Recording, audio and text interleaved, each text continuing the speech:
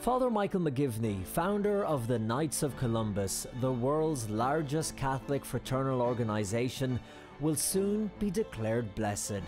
It's just a step prior to sainthood. Father Michael McGivney was not only the remarkable founder, but also the exemplary pastor who sacrificed his own life for serving his people during the pneumonia pandemic in 1890. In this special episode, we will discover the life, work, and legacy of a simple American parish priest who hears our prayers and, with God's grace, can perform miracles in our lives.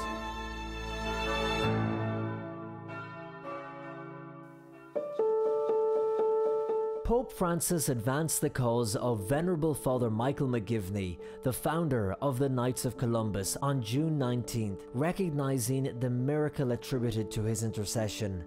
The canonization cause started in 1996 in the Archdiocese of Hartford, Connecticut, and in March 2008, Pope Benedict XVI declared McGivney venerable, recognizing his heroic virtues. Since 2008, the cause has been held in Rome by Dr. Andrea Ambrosi. Adesso è finita. Now that it is over, there will be a beatification scheduled for October 31st. It is not known whether this COVID-19 will be finished on October 31st.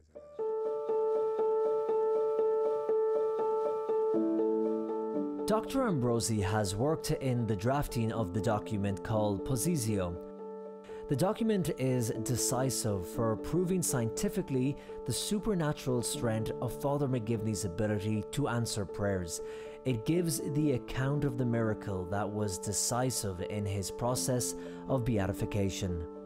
Sì, è accaduto intanto a Nashville, in Tennessee. And it is strange that the miracle happened to an unborn child in the womb of a mother. In the summer of 2014, she became pregnant, and it was her 13th child. She, the mother, was already 41 years old. In January 2015, she had an MRI or CT scan and saw that he had fetal hydrops. Fetal hydrops means there are accumulations of water in various parts of the body. He had it in his lungs, it was in his pancreas, in his head, everywhere, and it is a fatal disease.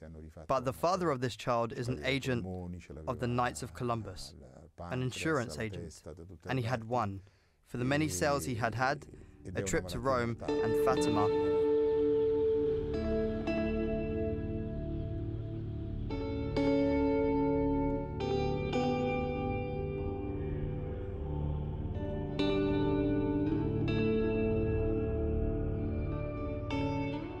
In Rome, the family prayed for the health of their little baby in St. Peter's Basilica, where many chapels were recently restored by the Knights.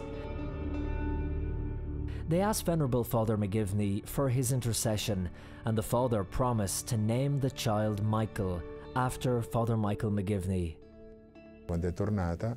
When she came back, she had the examinations again, and fetal hydrops had disappeared, and all the doctors, there were various doctors questioned.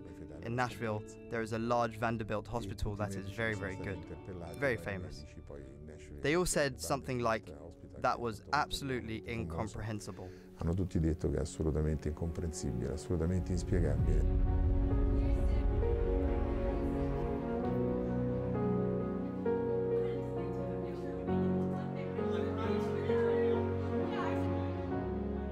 It was a great joy for the parents and the siblings to welcome a little boy named Michael, child number 13 of the large loving family.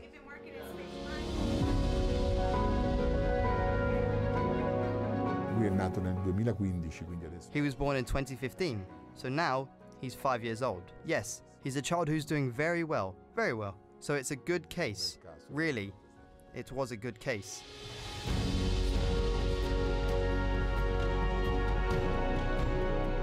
Venerable Father Michael McGivney himself was born in a large family, and by coincidence, he also was number 13, just like little Michael.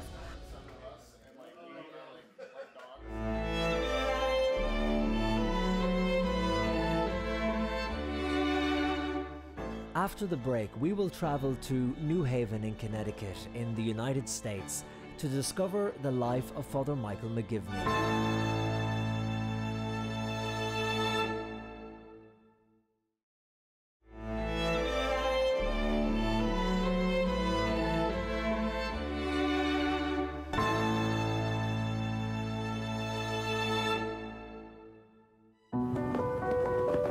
This is the city of Waterbury in the state of Connecticut. Once nicknamed the Brass City, Waterbury used to be an industrial hub. And on a road just outside the city and overlooking the Naugatuck River, Father James Sullivan brings us to the birthplace of Father McGivney. I'm holding a map of Father McGivney's plot plan from when he's born, a very small house, where you can't see it from here, but there's a river right behind us. At the time of Father McGivney, a great amount of industry was coming to this area. In fact, in the background, you hear a factory and some of the machines going at that time. So there are no houses here any longer, but this is the very spot where Father McGivney, his mother, father, his brothers and sisters all lived in his childhood years, his childhood memories. This is the view that Father McGivney would have seen every morning when he woke up. Michael was born in 1852 to Irish immigrant parents Patrick and Mary McGivney, both of whom were devout Catholics and nourished his faith from a young age. They prayed for their children, and they prayed for him specifically, that the gift of faith be born in him in his earliest age, but he also was influenced by his priests. Michael attended the local district school but left when he was 13 years of age to work in the brass mills, making spoons. But it wasn't long until he left to join the seminary. He was in his early teenage years. At first, his father was not crazy about the idea. And then, of course, the family was overjoyed when he became a priest. In the middle of the city of Waterbury is the Basilica of the Immaculate Conception, where Michael was baptized. Monsignor John Joseph Bevins has been serving here for years and feels a sense of pride. It was very exciting to learn about somebody who grew up in this city who was so holy. As a matter of fact, when I did baptisms here, I used to show the people his baptismal record and say, what happens at this font is very important. Your child could end up like Father McGivney. He exemplified everything that's best about Catholic priesthood. I just had such a great pride that a man who was being considered for sainthood walked these streets. Beside the Basilica in a neighbouring building is a beautiful room called Father McGivney's Parlour. This was painted within the last year, and it's a beautiful painting of Father McGivney and Father Thomas Conway, the World War II chaplain who went down the USS Indianapolis. And Father McGivney's dressed in white, sort of pulling and leading Father Conway out of the Pacific Ocean, pointing the way to heaven. The four marks of the Knights of Columbus are on the ceiling, in this part of the ceiling. The angel holding the heart, symbolic of charity. The other angel holding the chain, symbolic of unity. The other angel holding the American flag, symbolic of patriotism. And the two priests embracing each other, symbolic of fraternity. Over here is St. Michael the Archangel holding the flag of the Knights of Columbus. And on this part of the ceiling is the Holy Family, so central to the life and mission of Father McGivney, the unity of the family. And then over in this corner of the ceiling is the Holy Spirit moving from darkness into light. Father James Sullivan is from this city and has been devoted to Father McGivney for many years. My love for Father McGivney started at a very early age, probably around the age of 18. When I went to Providence College, my uncle was there. He was a Dominican friar. He resurrected essentially a defunct council at that time. 550 young men from Providence College joined the Knights of Columbus. I and my brothers were among them, and that's when it started. And then I was in business long before becoming a priest, and so I bought a house near where Father McGivney served in Thomaston, and every week I would go and just visit the graves and the cemetery where he visited, and I felt even closer to him as I got older. And then little did I know that, kind of following in his footsteps in a certain sense, that one day I would also be called to become a priest. 40 minutes from Waterbury is the city of New Haven, a coastal city and the largest in the state of Connecticut.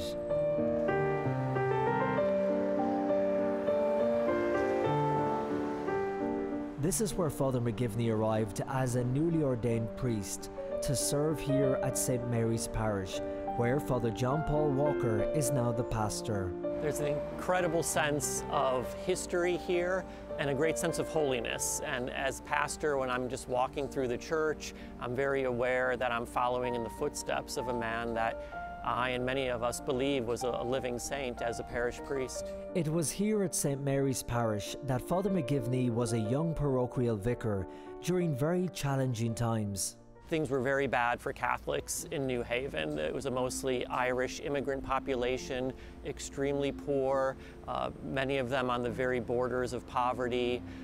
Disease was common. Early death was common. Father McGivney himself died at the age of 38. His pastor here, Father Murphy, died at the age of 34. So it was very difficult circumstances. He gave himself and poured himself out for the sake of the people that he was serving. So Father McGivney identified a couple of great needs that the Catholic population had. One is because the men often died very, very young. You had many widows and orphans. And in those times, if a woman was widowed and she could not prove she had sufficient financial resources to raise the children, they would be taken from her and taken by the state and put in orphanages. And so you had this crisis of these families being broken up. And on top of that, because it was a very, very Protestant area, the Catholics were a very small minority. When these children were taken from their Catholic mothers, they were not raised in the faith. The orphanages wouldn't do that. And so you also had the loss of faith. So Father McGivney saw that as a huge problem. He also saw that many of the Catholic men who were around, the husbands and fathers, were enamored with the secret societies that were popping up all around this area, many of which had either overt or at least covert agendas very much against the Catholic faith. And so the founding of the Knights of Columbus, the contribution of Father McGivney's that's so familiar to many, was meant to address both of these circumstances, to give Catholic men an authentic fraternal experience where they could, as men, support one another, grow in their unity with one another, and have a sense of purpose in the charity that they were to do. And on top of that, these men banded together, and should one of them die young, the other men would pledge to financially support the widow so that she would not lose her children and the families would not be broken up.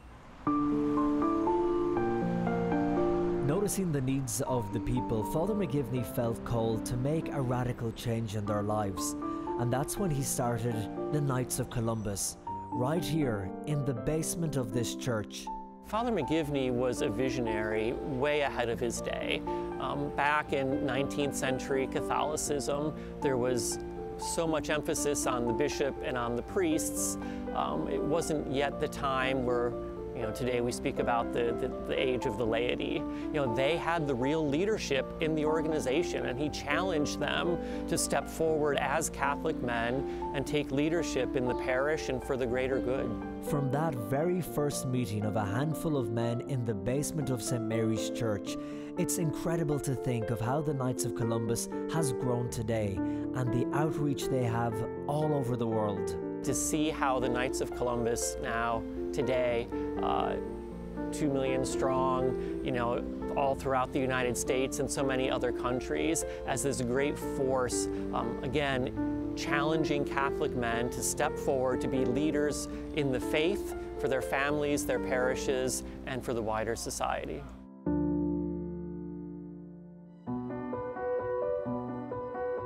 As we've been hearing in the first part of Vaticano, the cause for Father McGivney started in 1997, and just recently Pope Francis approved the decree for a miracle through Father McGivney's intercession. That miracle is said to have happened in Dixon, Tennessee. Brian Caulfield is the vice postulator on the cause and was responsible for gathering evidence and conducting interviews with the family about the birth of their son, Mikey Shackle. It was such a severe case of fetal hydrops. It was a late onset in the pregnancy.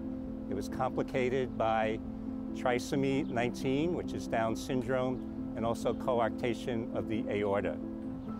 And the mother was given the option of aborting at 19 weeks because the doctor said, I have never seen a case this serious go on to delivery.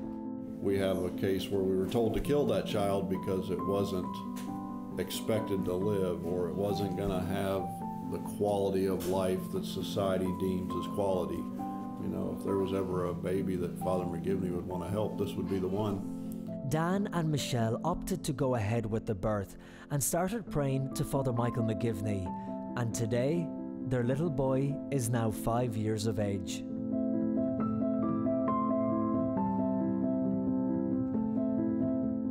Today, the child is 5 years old, was not healed of the Down syndrome. And this is an interesting case. And I said, well, you know, if we're going to go to the Vatican to propose this as a miracle through the intercession of Father McGivney, one of the questions naturally is going to be, okay, the child was healed of one condition, the serious one, hydrops, but the child was not healed of Down syndrome.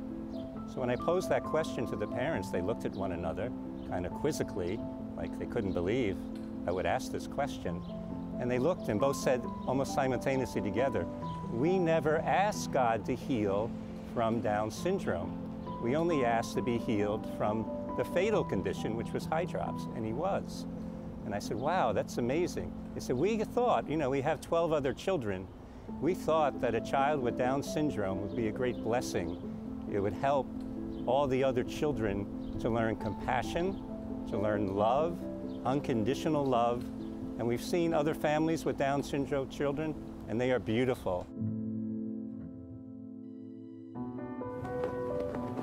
Back in Waterbury, Connecticut, some local knights tell us about how the charitable work of their organization continues to serve those in need today, just as Father McGivney did when he walked these streets in the 1800s. I think the most important thing is our foundational principle, our charity.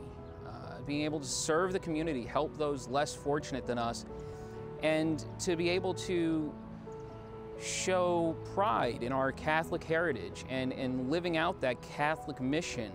Basically, there's a saying in the order that where there's a need, there's a knight, and that's our mission, to fill that need in our community, whatever it may be. My family has been a knight for 4 generations, and in 2 of those generations, the family breadwinner died young. So exactly why Father McGivney started the Knights to begin with has proven to be valuable and absolutely vital to my family's survival. The overwhelming sensation of giving a child, you know, they're coming in, it's cold out, and you're putting that coat on them, and it's just, you know, it's heartwarming. And then, you know, helping the homeless people, serving the soup kitchens and everything else. It's really a great organization to belong in. And just outside the city is the spot where the McGivney family are buried, and where Michael McGivney was buried when he died in 1890, before his body was moved to St. Mary's Chapel in New Haven, where it now lies in a tomb. I'd say there's more enthusiasm here in Waterbury than any other part of the state about the announcement of beatification. I come here at least once a week.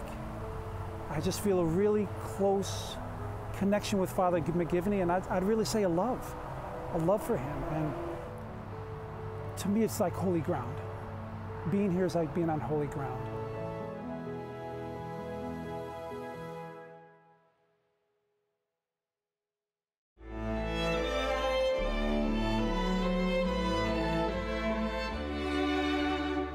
The Knights of Columbus have spread the work of Father Michael McGivney throughout the world, and this year the Vatican and the Knights celebrate 100 years of friendship.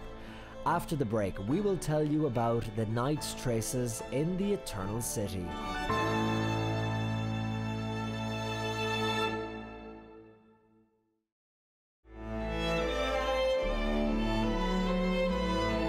Welcome back. You're watching Vaticano.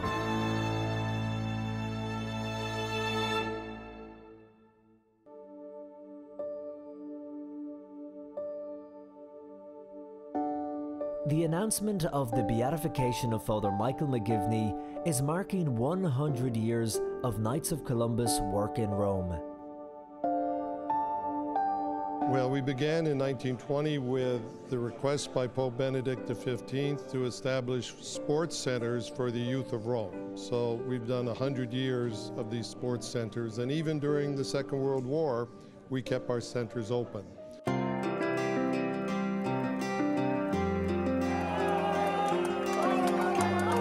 These sports centers have supported several generations of young Romans, but the Knights are also engaged in the spiritual projects, closely collaborating with the Roman pontiffs.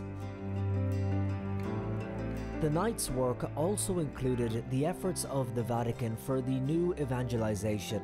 Thanks to the Knights, the papal events from 2010 are broadcast throughout the world through the custom-built mobile broadcast unit.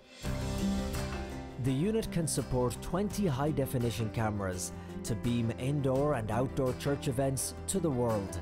The Knights donated well over $1 million to make this purchase possible.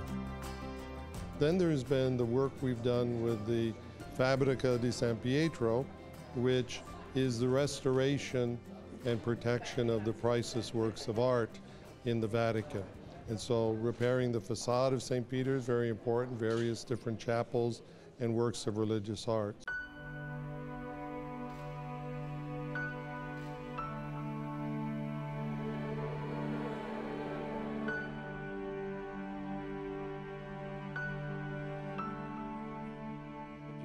The restoration of the crucifixes took more than 15 months of work.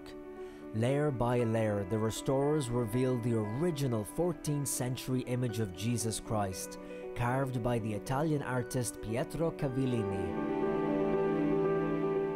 The fourth area of initiatives for us have been more directly in terms of evangelization, working with agencies such as the Pontifical Commission for Latin America in ways of evangelization, also sponsoring different activities at many World Youth Days and other world meetings of families with the Holy Father. So those, I think, are the four general areas. Pope Francis welcomed the Supreme Council of the Knights of Columbus in February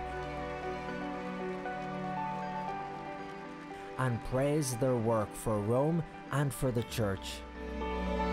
I think we could narrow down his message to keep doing what you have been doing. That is, to be working in charity, to be open and to be inclusive in terms of our works of charity, to continue to be a strong supporter of the Pope, which we are, and to continue to help in the work of the Church's mission of evangelization. So I would say it was very, very warm address of the Holy Father to us and very meaningful to us.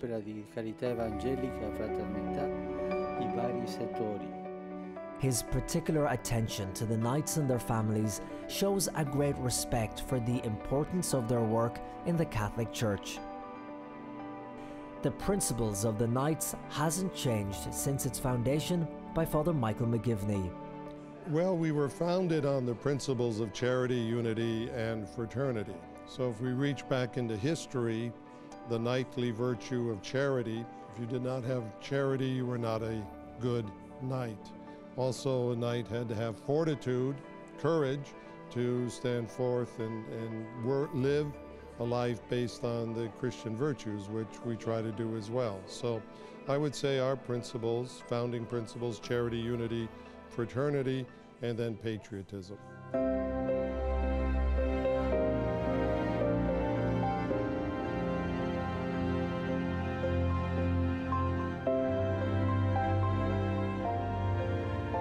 From simple beginnings in 1882, the Knights of Columbus now count over 2 million members throughout the world and will soon celebrate the beatification of their founder, Father Michael McGivney.